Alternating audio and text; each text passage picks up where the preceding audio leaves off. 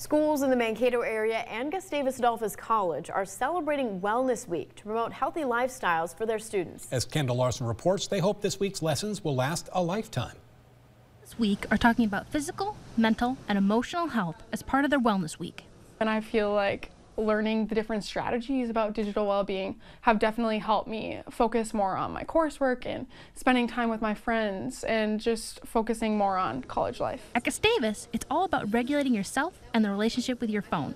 Hauger learned about digital wellness last year and now helps her peers learn about it. Before, I would say I wasn't very aware of my time on my phone and just technology in general. Even staff at Gustavus are taking lessons for students and applying them to their lives.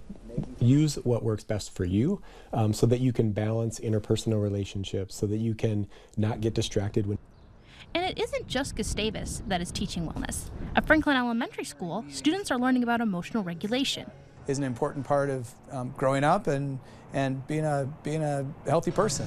For Johnson, imparting these lessons is crucial to helping his students take care of themselves. Helping them understand that mental health is an important part of our world and helping them with strategies that can help them help themselves. Kendall Larson, KYC News Now.